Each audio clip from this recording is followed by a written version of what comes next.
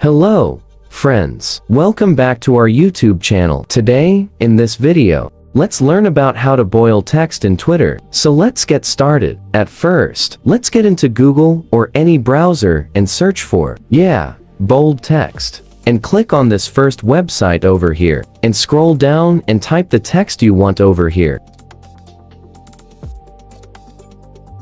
And scroll down. We can see this more written over here. Simply copy it, and it's copied. Now we need to go to Twitter or the X app. Now click on this plus sign to create the post, and click on Post.